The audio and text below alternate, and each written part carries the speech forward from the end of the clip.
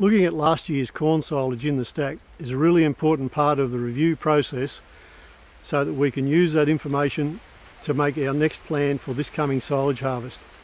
In this video, we're just going to look at measuring silage density and the importance of that in having well-packed silage to make a great fermentation and a great silage.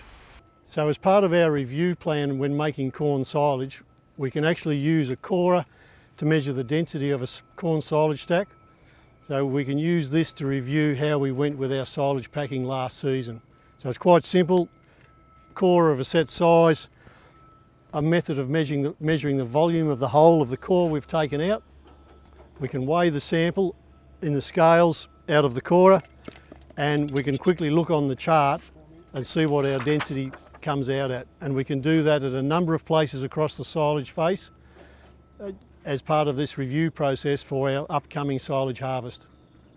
So now, having done a number of core samples across the silage face and checked off whether it falls into the good, average or not good at all in terms of density, we can review, was this density high enough to give us a good quality fermentation, preserve all the nutrients we've tried to store in this silage?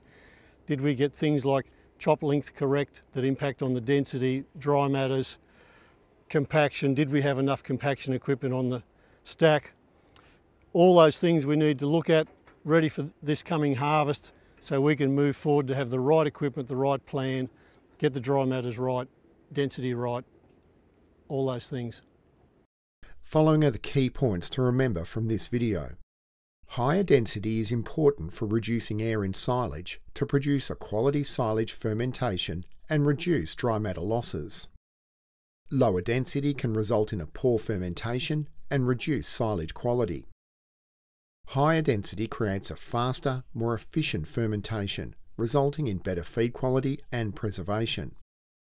For more information on this topic, please visit the Dairy Australia website at www.dairyaustralia.com.au.